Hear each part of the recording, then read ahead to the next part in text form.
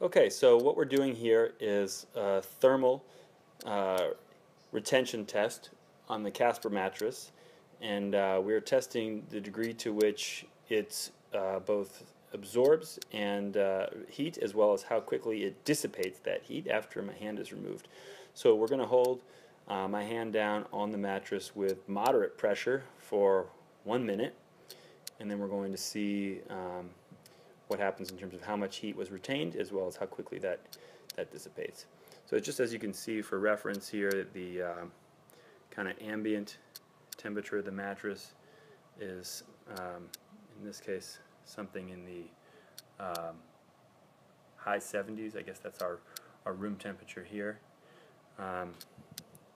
But we will then see how this changes when I remove my hand. It's been 1 minute. Okay, so it's at 88.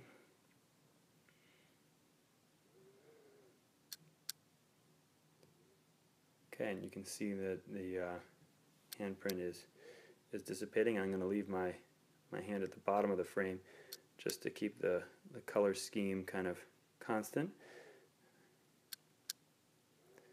But already, after only 30 seconds or so, you see that heat really starting to fade.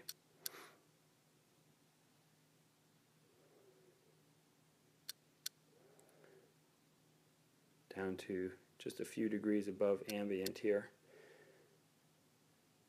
Not yet a minute. So we just check the ambient temperature. That's still around 80. So yeah, we're getting almost down back to that at the 1 minute mark. Probably another degree or two.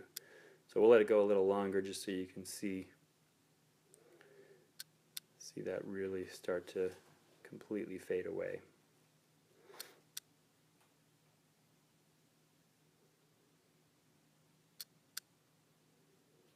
Now obviously during the night you're going to be in one position for a lot longer than 1 minute, so you're going to see more heat build up with any mattress than this during that period of time, but this at least provides us with kind of a standard test that we can do across multiple mattresses, so it gives you a frame of reference for how quickly that heat is dissipated. And as you can see here, we're not yet at 2 minutes, and it is pretty much almost just barely there still, but almost entirely gone.